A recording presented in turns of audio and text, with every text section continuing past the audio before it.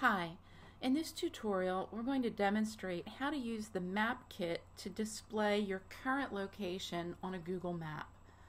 So here's an example of what our project will do.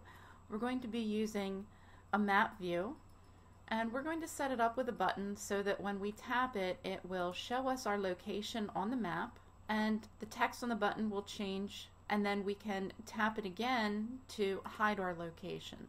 So we'll set this up to toggle off and on. So to get started, we're going to create a new project in Xcode. So in Xcode, to create your new project, you want to make sure that you have iOS application selected. And we're going to do a single view application and click Next. We're going to give it a name, and I'm just going to call it Maps. And we want to make sure device family is set for iPhone.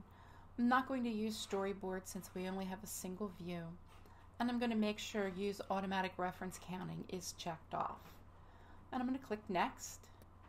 And I'm going to save my files onto my desktop and click Create. Okay, now the first thing I'm going to do is, since we're working with MapKit, we need to add that in to our frameworks. So I'm going to scroll down in this section on the summary of our project, and you can see that we already have the UI kit, the foundation, and core graphics framework. But since not every app is going to use maps, we can add that in as we need to. So I'm going to click the plus sign here, and it's going to pop up a list of additional frameworks that we can add to our application. And I'm going to scroll down, they're in alphabetical order, and I'm going to find the MapKit Framework and select that and click Add. And you can see here that it gets added into our list of frameworks. Now over here in my files list, you can see that it's not in with the other frameworks, and that's okay. It doesn't have to be in there, but I'm just going to move it in there anyway, just to keep things a little more organized. And just to give you an idea of what happens by adding this, right, we have a folder in our MapKit framework of headers, and you can see all of these different header files. And if I open up the mapkit.h file, and you can see it's importing all of these other header files.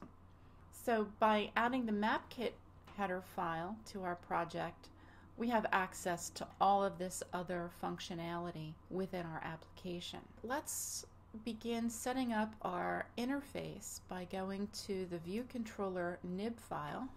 And I'm going to add a map view and a button here. So I'm going to put a round rectangle button at the bottom. And I'm just going to put the text on here that says Find Me. And then in the list of objects, I'm going to scroll down and find the map view.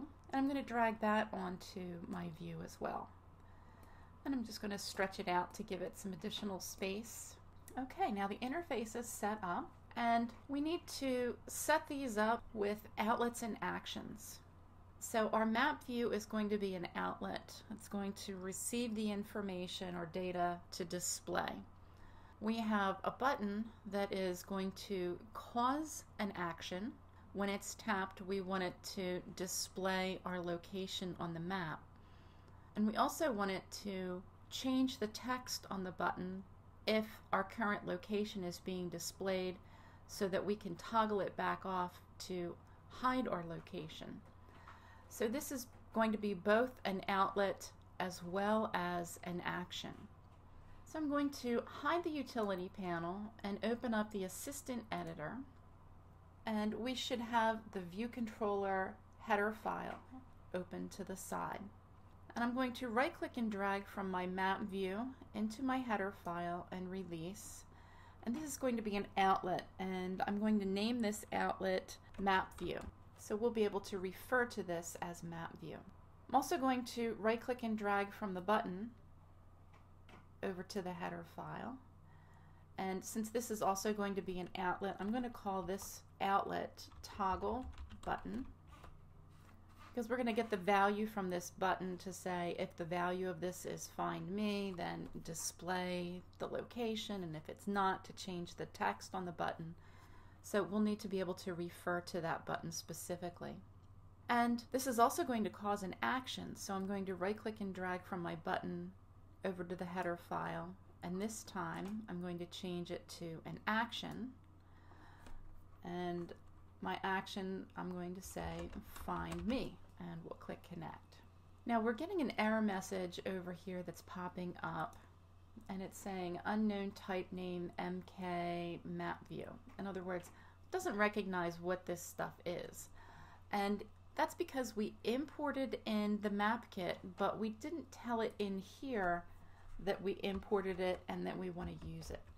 So I'm going to say import MapKit, MapKit.h. So by importing in this header file, again, remember it's going to give us access to all of these methods and properties that are in as part of the MapKit framework. And now that error message disappears. So I think that sets up our interface pretty much. And now I'm going to go into the implementation file and we'll set up our button so that it will display our location.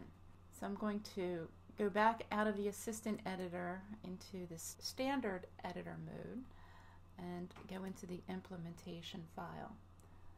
Now first, before we do anything else to set this up, let's just run this in the simulator and see what we have.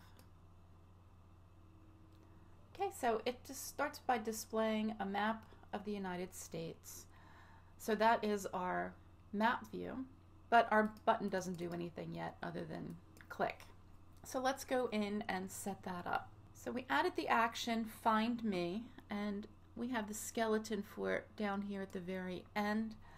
And I'm just going to move this up to the top right after the synthesize statements so that we have a little more space on our screen, and it makes it a little easier for viewing in the video.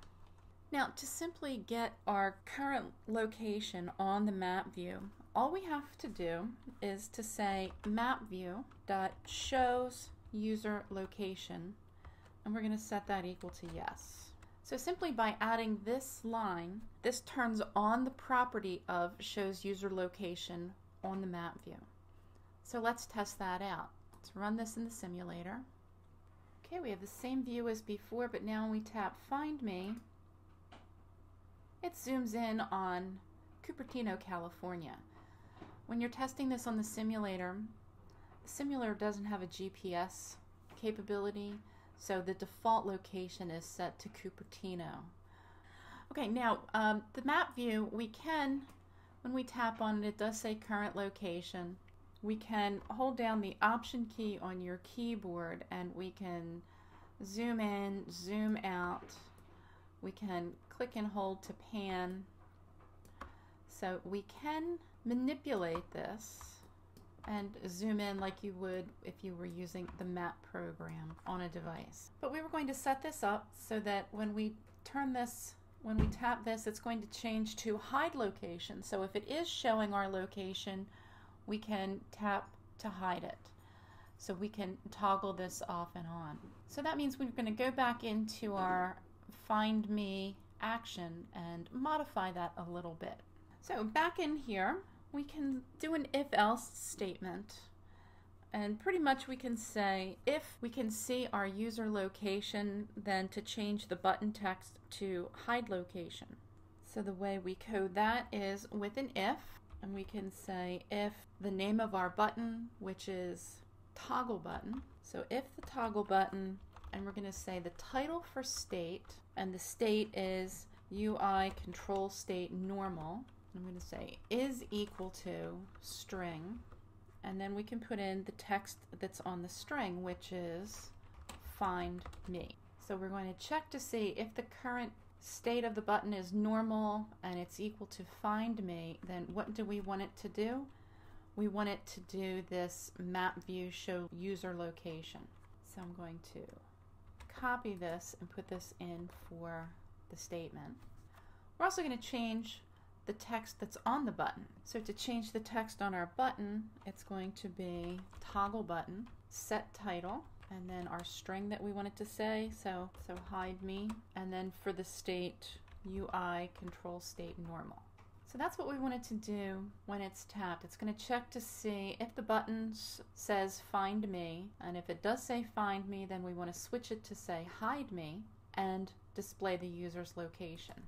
Otherwise, we'll have an else in here. We're going to change the text back, and we're going to hide the view. So I'm going to copy this, paste that in, and then just change this. So it says Find Me and user location is not displayed. Okay, so I think that's everything we need to get that to work. So let's run this in the simulator, and we'll say Find Me, and it changed the button text to Hide Me, and then when we tap it again, it hides our location and swaps the text back on the button. So we have it toggled off and on. So that's basically how to add a map view and find the user's current location on the map.